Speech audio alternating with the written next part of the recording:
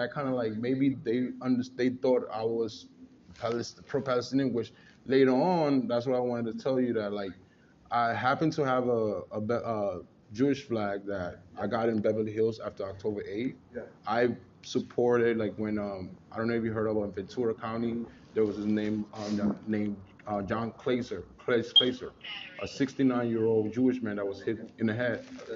I want to really, I get that. No, but what I'm saying this, stating this mostly because if I didn't have that Jewish flag, I would have got more viciously attacked. That Jewish flag was literally the reason why they were like, "Oh, you're on our side," and then they started to kind of be more like apologetic and more like, "Hey, my bad." Da, da, da, da. Now, if I didn't have that Jewish flag, this press pass was not going to protect me.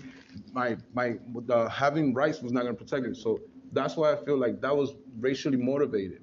Now, another thing is this: as a journalist, I also got other videos of them dragging a Bailey Bruin.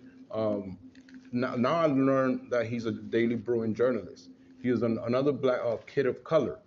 You know, he looked way younger than me. I'm a 33-year-old man. You know, now when you're attacking 19 to 23-year-olds in a way that you're getting attacked by a 45-year-old, you're getting attacked by grown men. You know, so